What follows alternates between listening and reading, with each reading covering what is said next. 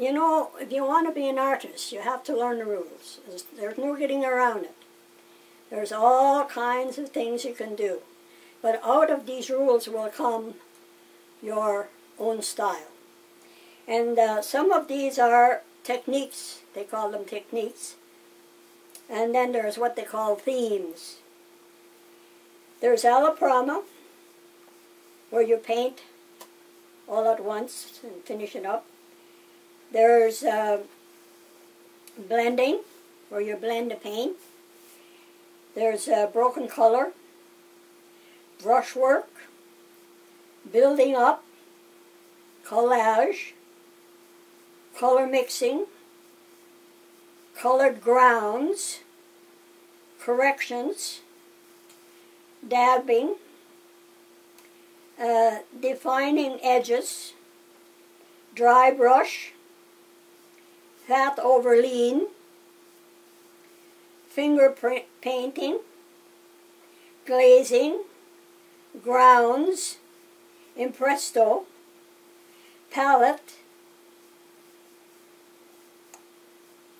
knife, imprinting, masking, mediums, mixed media, mono printing, and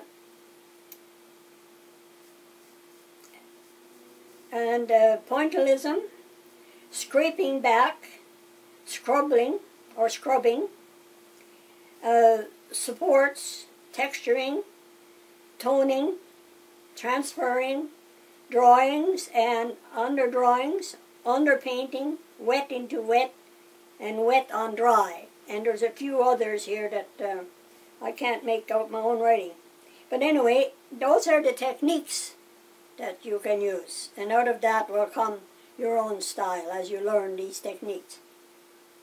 Now, there's also what they call themes, and it's architecture, figures, landscape, skies, still lifes, and watercolor. So there's a lot to learn, besides learning what your paints can do when you mix them together and all these things. No matter what discipline you use. If you're going to be using oils or acrylics or watercolors or pastels or colored pencils, you have to learn to know how to mix them and what they do and what happens when you mix the colors. And you have to learn about your colored wheel and so on.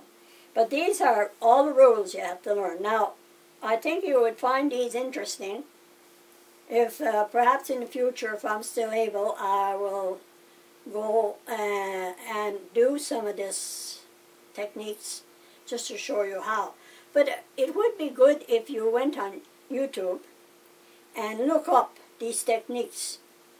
There's a lot of information out there on YouTube. Mind you, a lot of it is very advanced, but don't let it frighten you. Look up the different techniques and you can learn that way. So, I'm going to leave you with that thought, and I hope you have a very happy weekend ahead, and see you soon. Take care. Bye.